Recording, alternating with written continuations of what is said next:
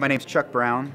I graduated in 2000 with a bachelor's degree and 2001 with a master's degree, both in geoenvironmental studies. I went through graduate school and I realized that my dream was to go into hydrogeology and to be a consultant. I didn't want to work the daily grind for somebody else. I felt that I wanted to be a business owner. As I moved into graduate school, I received the Dr. Jack Ford Memorial Scholarship. It really made the difference as to me going to graduate school or not.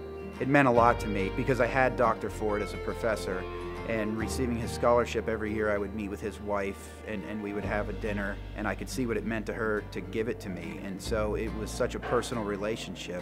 Moving forward, I wanted to have that myself.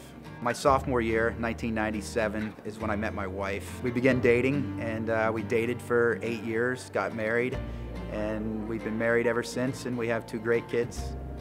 My time at Shippensburg was great. I tried to embrace it. I made a lot of friends, and one of my friends was Rich McGowan.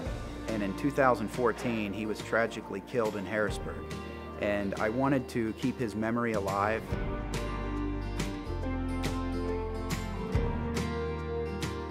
Coming to the university and meeting with the students that are receiving scholarships and just seeing what it means to them reminded me how much it meant to me. It's great to give back, and it feels really good, and for me it's cathartic, and it doesn't heal anything, I guess, but it helps feel better.